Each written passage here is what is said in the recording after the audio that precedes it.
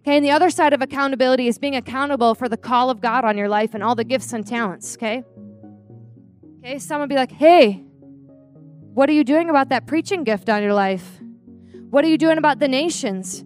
How are you going about, forwarding yourself into the call? And that's not a striving thing, but like, what are you doing about your calling? Don't just sit on the couch and watch TV. Come on, man, you can do it. Let's do this thing. Let's go preaching. Let's go witnessing. Let's do something.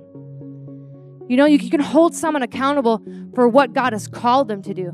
Amen? You can encourage each other.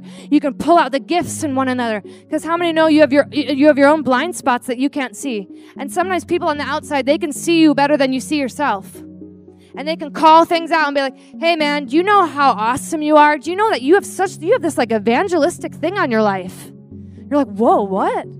I didn't know that. I'm a shy person. I'm not an evangelist. Well, evangelists don't always have microphones in their hands. Sometimes they're the ones quietly walking around the streets and getting people saved. You hear what I'm saying? You know, when you're a community of people, those two things can come out through accountability.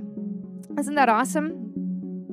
When you're around people, they can pull out the goods in you. They can pull out the best in you. And they can it's all about community and connecting. They might be able to connect you to the very person you might need to be connected with to fulfill your call.